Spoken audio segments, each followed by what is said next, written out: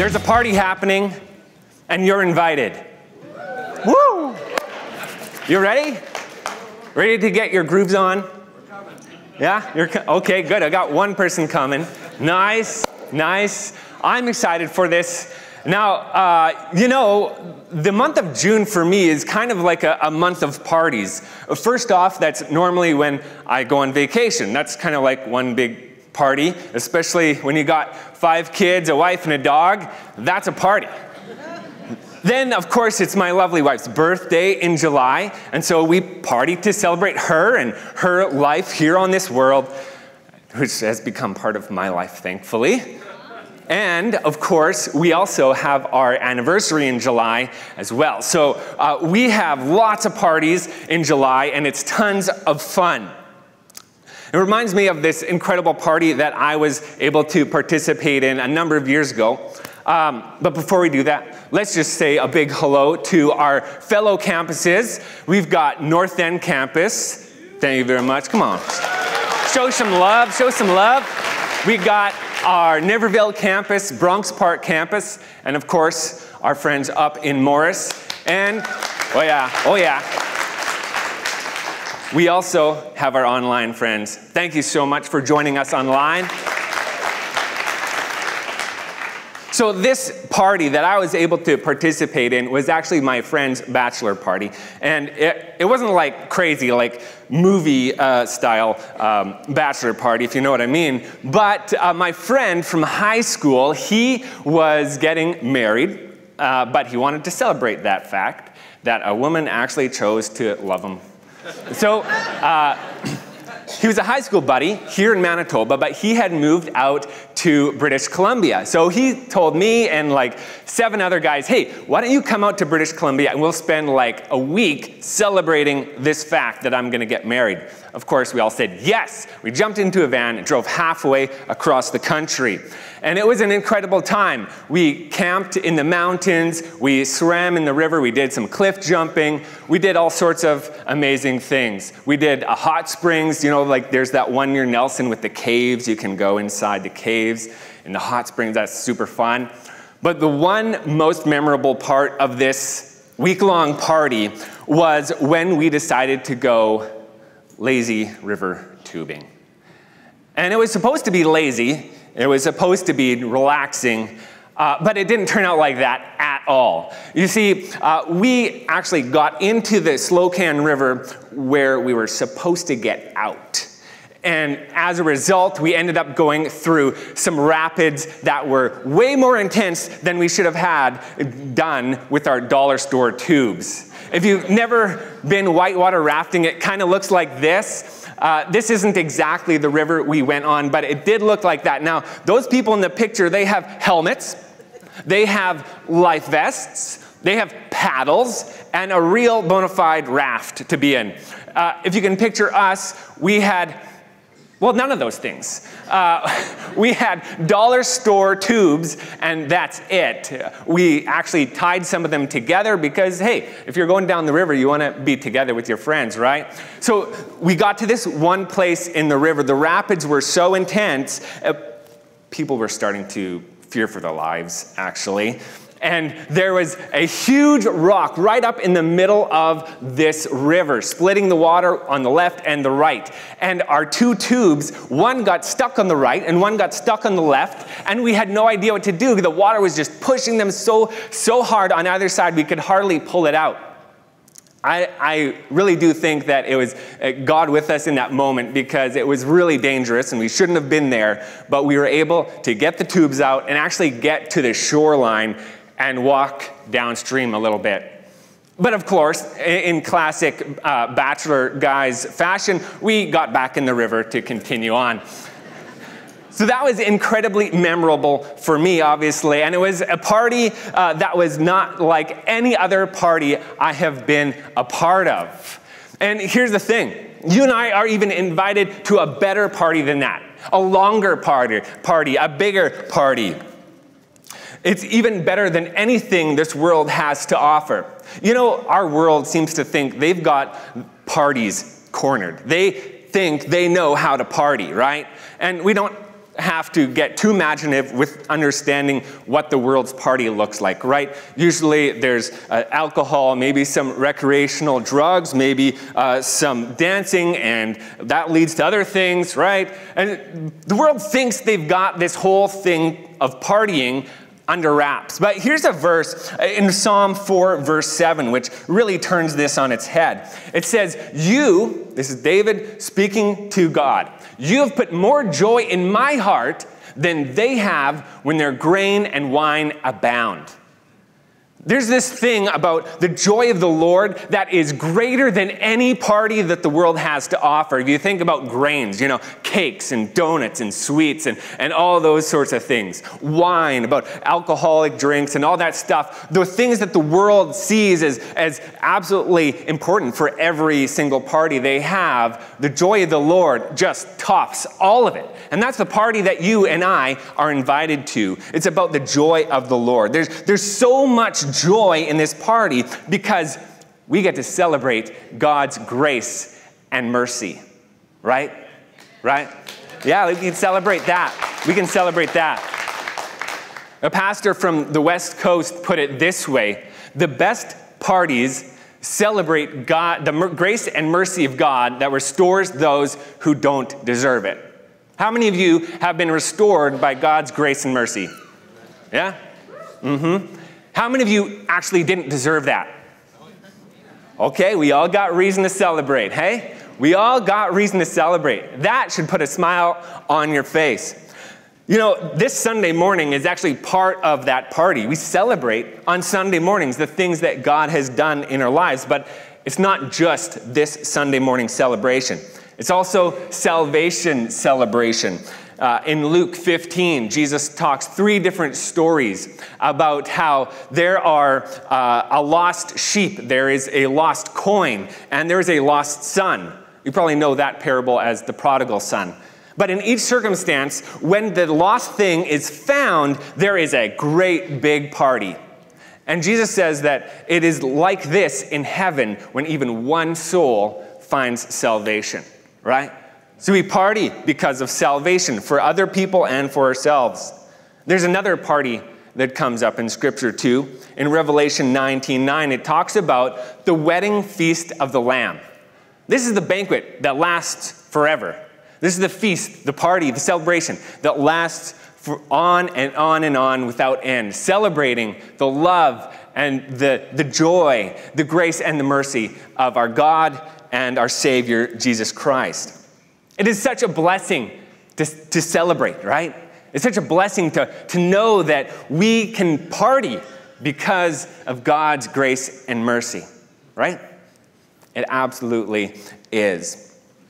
In Luke chapter 14, Jesus is at a banquet with people that are actually opposing him. Somehow the Pharisees decided it was a good idea to invite Jesus, kind of their sworn enemy at this point, to a banquet. And so he graciously accepts that invitation, and he is out there eating their food, drinking they probably had some wine of some type, and they were talking about what it would look like in heaven. And in family gatherings when there's all of a sudden like a tense conversation, and then there's that one person who's like ready to change the subject, right? The one person who's like, oh, it's just so good that you all came out here today, right? Trying to ignore all that tense stuff that just happened.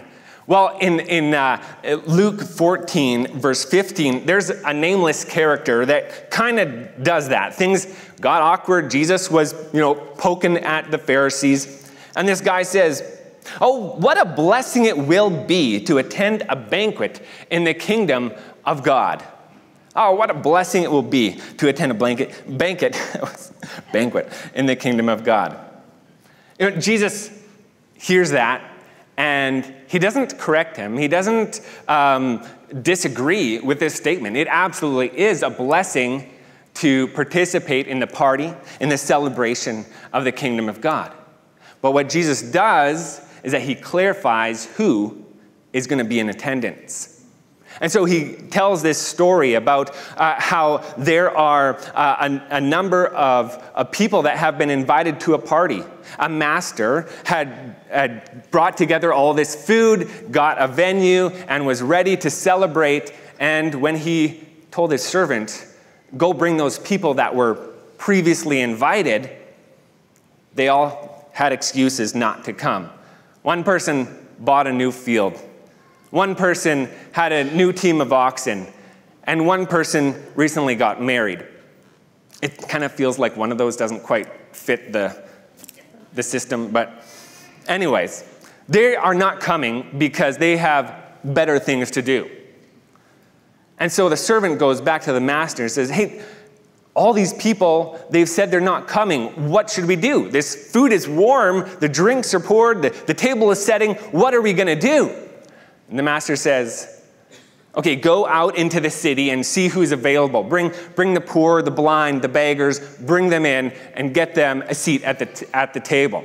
And so the servant goes out and brings them in. And there's even more room in this banquet, even more space. And so the master says, okay, go beyond the boundaries of this city. Go out to the highways, go out to the hedges along the fields, and just find anyone you can find. Bring them in to this party. And the reason he gives is so that my house may be full. Keep that in mind as we go. But here's the thing. Who are the kinds of people Jesus says that will be attending the banquet? Not the people who think they've got it all together, but simply put, the people who will enjoy the party that God invites us to are those who recognize our need for his grace and mercy and receive it. So what do we do here on Sunday mornings? Well, first off, we celebrate God's grace and mercy, but we also put an invitation forward to those that maybe never experienced that grace and mercy. It's called the salvation invitation. We'll get there at the end of the sermon today, all right? So we put that invitation out here in this room, but it doesn't just end there. We celebrate because it has restored us. God's grace and mercy has restored us. It is restoring us, and it has the power to restore others. We believe that, right? That's reason to celebrate. Not just restores us, but power to restore others.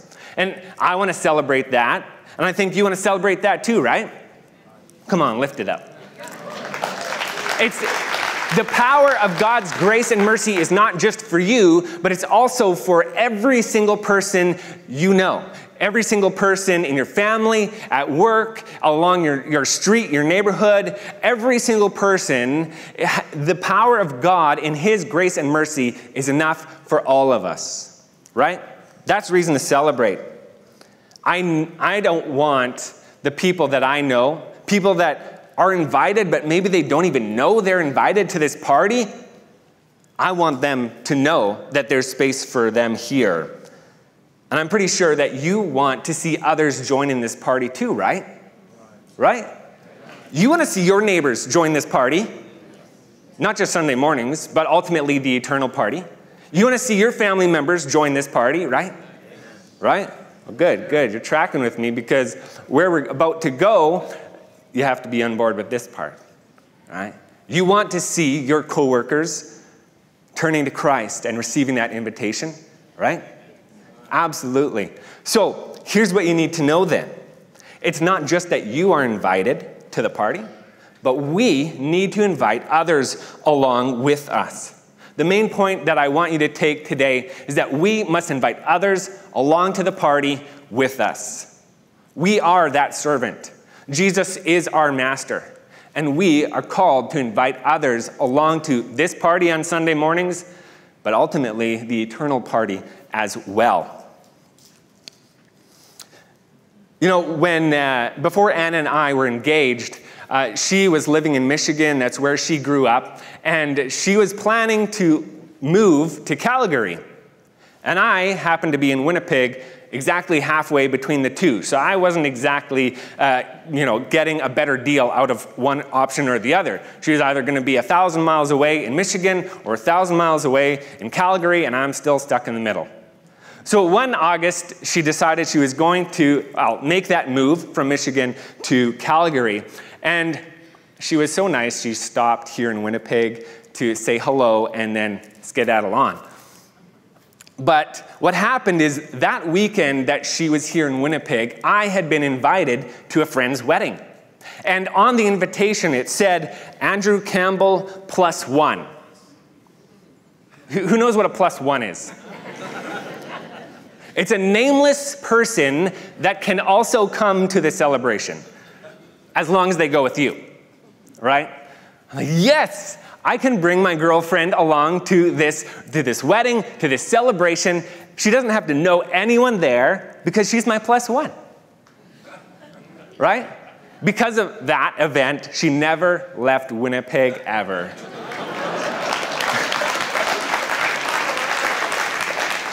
Thank you. What you need to know about that story is that you have a +1 for this event. You have a +1, and when they come, there's a good chance they're never going to leave. Right? Right? I hope you're getting excited about this. I am. Okay. All right. So we got a +1. That's exactly what Jesus is talking about in Luke 14, verse 23, right at the end of that parable. He tells his servant, go out and find these people in the city, around the city, highways, hedges. Compel people to come in, invite them so that my house may be filled. Now, look around you. Do you see any empty chairs? Yeah, online people. Do you see an empty chair in your room? Maybe, probably. There are empty chairs in this room, and Jesus is asking you, bring someone in, fill that chair. And just so you know, if we fill all the chairs here in the first service, there's more chairs in the second service. All right, so bring people in. You have a +1, and it's an open invitation to anyone to come and stay for the rest of their life. So who's your +1? I hope you're thinking of someone by name. I hope you're thinking of someone in your mind's eye. Who is that person? Who is that person you are going to invite here to church? But it's not just about church, right? It's about that eternal perspective, about their salvation, about God's grace and mercy that is so worthy of celebrating. But I don't want to leave you just with that instruction to go and invite people. I want to give you a few pieces to hold on to that's going to help you do that, okay? So a bit of a practical piece, a few practical pieces as we move on here. How do we invite people to the party? How do we get them a little bit excited about the party when they've never been here before? Okay, so what's your favorite restaurant? Come on, shout it out. Your favorite restaurant? What? The Keg. The Keg. Just so happens I was there recently for my anniversary with a gift card. It was amazing. Yeah, okay, I'm glad you said that. Recent experience for me. This steak was amazing. It was good, right? So think about this. How would you tell a friend, how would you convince them to go to the Keg? How would you convince them to go to your favorite restaurant, right? I've broken it down into 3 very logical steps that I hope you grab onto. And we're going to connect it into how you invite people to church, how you invite people to hear about Jesus, and hopefully find that salvation in him as well. Okay, so the first thing I'm going to do is describe the flavor. That's the first thing. I'm going to describe the flavor. You know, that steak at the Keg was just perfectly seasoned. It was like melt on your mouth. It was so good. You should all try it, right? Okay, but how does that relate to telling people to come to church, to celebrate, to hear about Jesus? Well, tell them what you have experienced. What have you experienced by God? What has he done in your life? You know the blessed lifestyle thing that we've made a permanent campaign here at Church of the Rock? This is kind of that last S, share your story. A small piece of that. Talk about how God has been active in your life. What has he actually done for you? There's a quote that's often attributed to Albert Einstein, and it says that coincidence is God's way of remaining anonymous. That is a complete shame. Why is God anonymous? right? I don't want God to be anonymous. I don't think he wants to be anonymous. So we've got to take the coincidences in our life, those small things that may not seem big, turn them from coincidences to God incidences. All right? We got to talk about these things like God is active in our lives, because he definitely is. And we need to see that and share the story of that. Just the other day, our pop-up tent trailer was having difficulty popping up and being a tent trailer. And so I was really, really regretting digging into the issue, and hopefully it would, not be too bad of a fix. So before I even touched the thing, I said a very quick little prayer. Lord, help this trailer to be healed in Jesus' name. And if you don't want to heal it, just make it a really simple fix.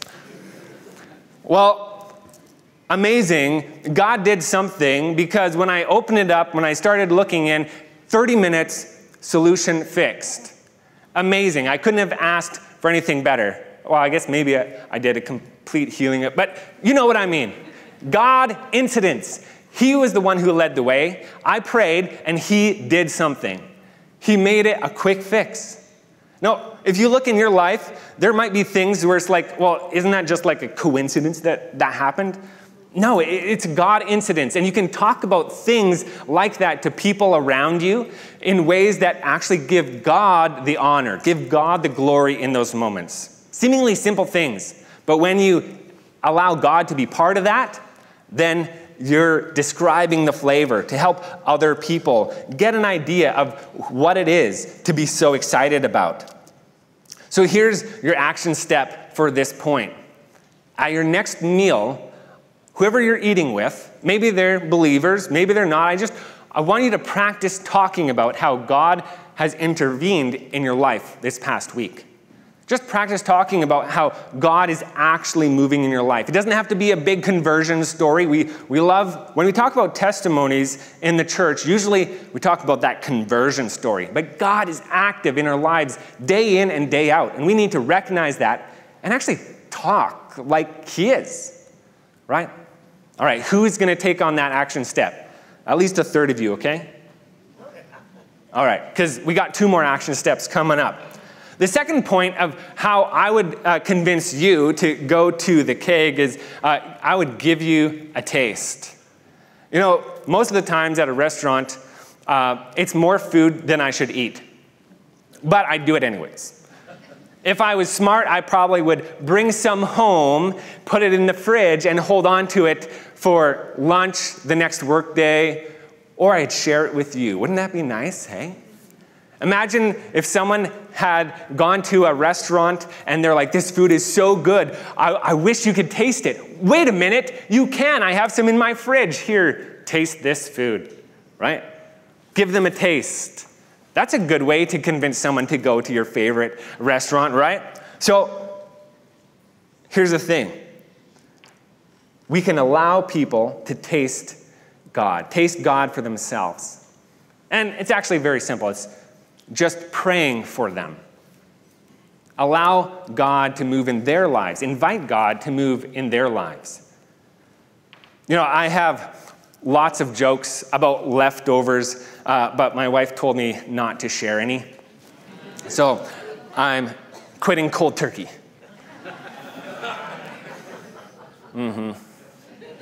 Yeah.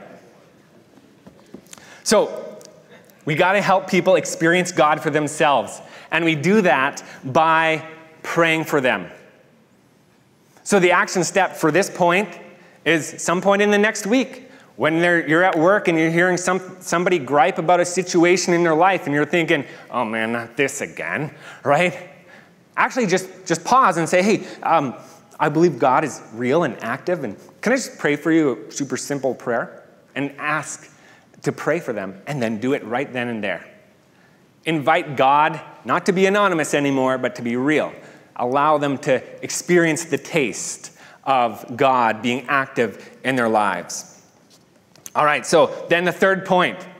Now, if you actually like me, this is what you'll do with your favorite restaurant. You'll take me along. You'll take me along to anybody? Takers? No? Okay. It's all right, I have plans today. take them along to your favorite restaurant. Take them along to the party right here, right now.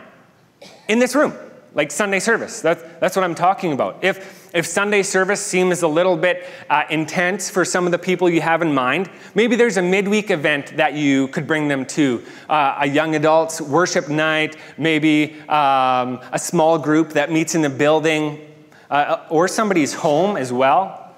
For those of you online, what is a way that you could invite someone to participate? Maybe you could send an evite to participate wherever they're at, or maybe have someone come with you wherever you are, in your living room, at your dining table, wherever. They can join with you online. So the thing is, we can take them along into this party, into this celebration. The number one reason people come to church is because a friend invited them. Inviting friends is the number one way churches grow. How many of you have a friend that isn't currently attending a church? That's it? Come on. I'm sure all of you have a friend not currently attending church. You can invite them in. That's the best way to get this church growing. It's the best way to get people in touch with God's grace and mercy. Now, I just want to close with this one story about a time where multiple invitations went to one person, and step by step, they came to Christ. A number of months ago, the North End missions team was knocking on doors in the North End to invite people to the barbecue we were having on Saturday evening. And so we knocked on one door. Actually, I don't remember this person at the time. I wasn't knocking on their door. One of the team members was. And so she received an invitation to come to a barbecue. She came to a barbecue. Free food is always good, right?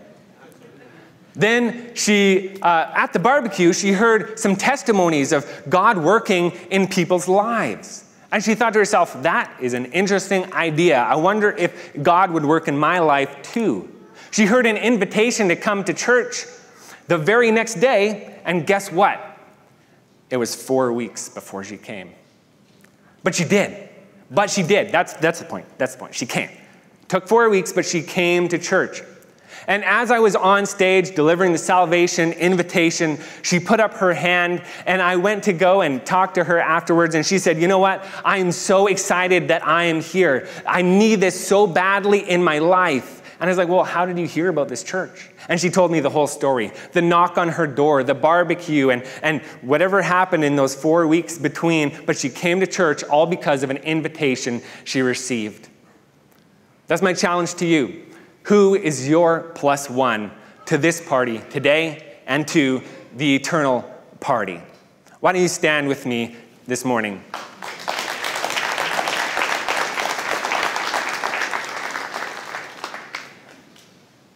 It's possible that maybe someone here today is in this place because of an invitation from a friend. Maybe you hear me talking about God's grace and mercy, and you have no idea what I'm talking about. See, the core of the Christian faith is that each and every one of us have turned our backs on God at some point. We've sinned. And it separates us from our Creator, our Heavenly Father, our God.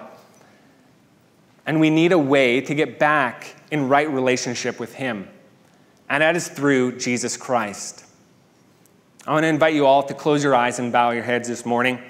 If you have never accepted Jesus Christ as the Savior of your soul, His death washes away our sins. And this opportunity for you right now is to receive God's grace and mercy through Jesus Christ. Even though none of us deserve it, the invitation is here for you right now. Don't miss this opportunity. So all eyes are closed and heads are bowed.